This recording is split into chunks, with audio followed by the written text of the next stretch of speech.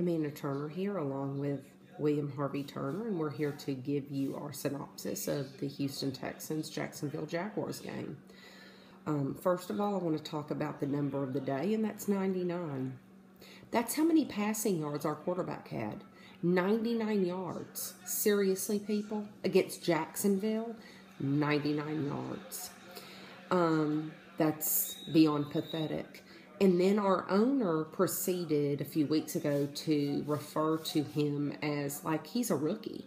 He only played a few years behind one of the greatest football players to ever play the game in Peyton Manning, but he's being referred to as a rookie.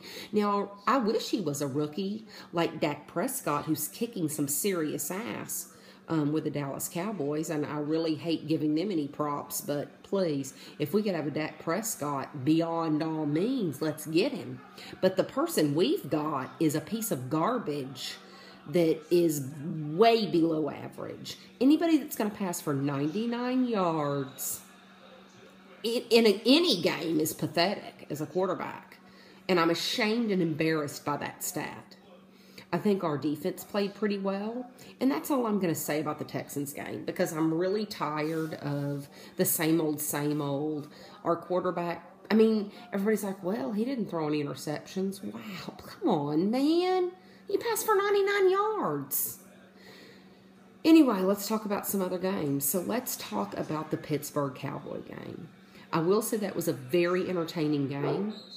I hated that the Cowboys won, but let's be honest with ourselves.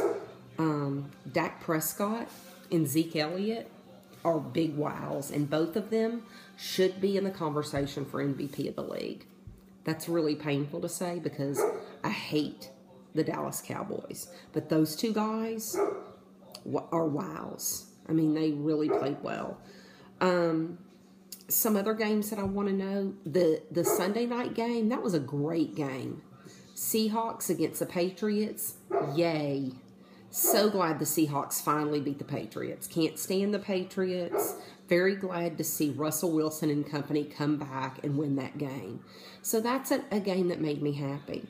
Now let's move on to next week's games. Next week, we've got, we're playing Monday night against the Raiders. And I'm sorry to say, yeah, I'm a Texans fan, and I love my team. But I really hope that Derek Carr shoves a big fat one down Rick Smith's ass because he's going to kick our ass. Derek Carr and the Raiders are the real deal, and they're playing great football. He's a great quarterback. He's a great leader. Somebody that we should have drafted. I'm going to say it a million times. Rick Smith, you're an idiot. I love Derek Carr. He's a great quarterback. Anyway, so next week we will talk about the Raider game. And we'll see what happens. But I'm predicting we're going to lose that game. I'm sorry, Texans fans, but if you really believe that we're going to beat the Raiders, we barely beat Jacksonville. 99 yards. And I'm going to leave you with that stat. 99 yards. Peace out.